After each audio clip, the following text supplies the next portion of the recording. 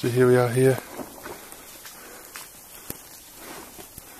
Just getting ready for some snow. It's coming in thick. Coming close to the tops. The forecast is for sleet or snow. Easing. It's not easing, it's getting worse. We like the snow, so it's okay. Get on our bike. Okay.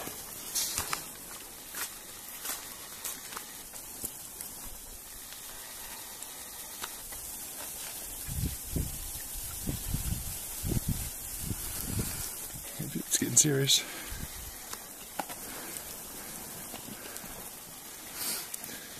Oh, press on.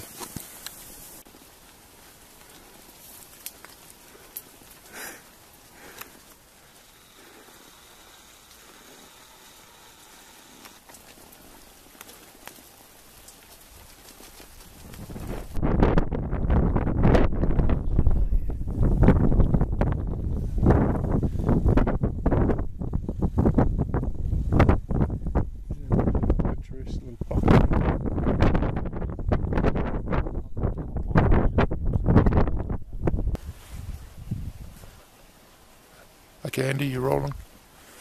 Just whenever you're right.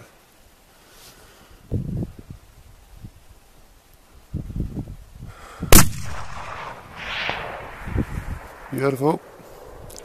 Wow. Okay. So that was slightly high by the looks of the shoulder. I'll have to check. But he's just lying there. He's not getting up. I'll just keep it on him briefly.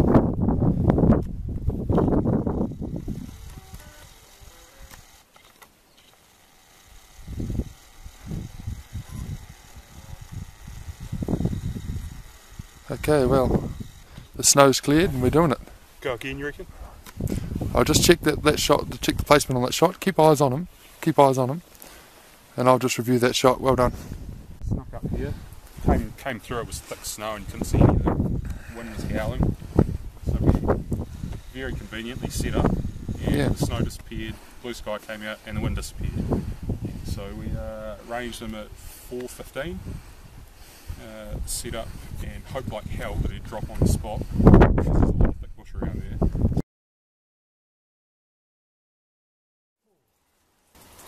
So here we are, after a quarter of an hour, searching through the soup.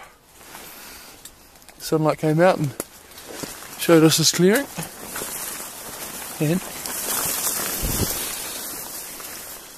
here we are. So there we have the shooting position, and here we have the spot where he was munching on some grass, and there he is, the way he was sitting, and that's how he died. Never got up. Never got up. So snow's pretty much melted off by the time we got around here.